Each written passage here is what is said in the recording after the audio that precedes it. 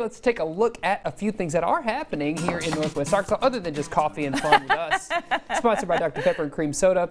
Well, our hearts certainly go out to those high school seniors, right? They are trying to figure out a way to celebrate their graduation during this unprecedented time.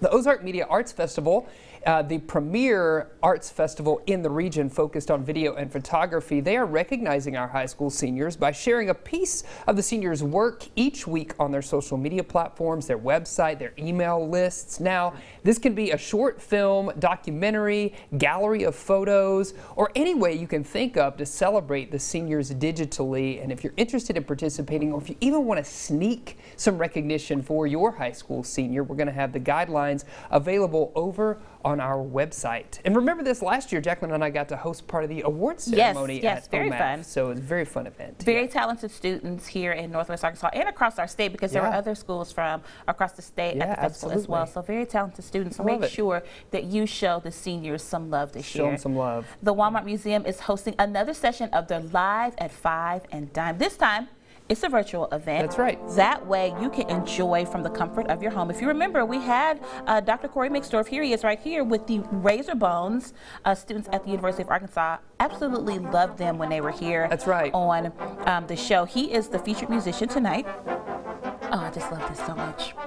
They did so good. Now, currently Corey is at home, but his family, with his family, of course, but you can hear him by just tuning in. That's at 7 p.m. It's 5 p.m. 5 p.m. Sorry, what am I reading? Oh, he's got a family of 7. That's it. Nice. Wow, that's a lot of people to listen to you play music at home. You got a full audience already. You have a lot of opinions there. I love that. All right, well, you can join the family and Corey for a solo performance from his studio today at 5. Just check out the Walmart Museum's Facebook live stream. Love it.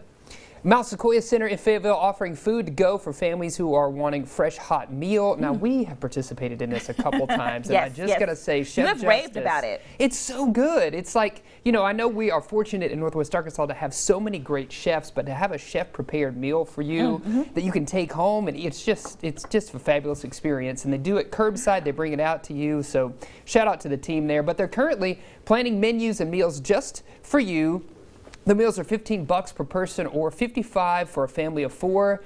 Currently on the menu are these options. Check it out. Roasted beef tips, beef Wellington, grilled salmon, bourbon glazed pork chops. I even saw portobello mushroom on the menu. So this is a great way to get some chef prepared food and give back to a local nonprofit. Now, you do need to order by noon on the day that you would like to arrange for curbside pickup of your food, and we're going to have those details, of course, on our website.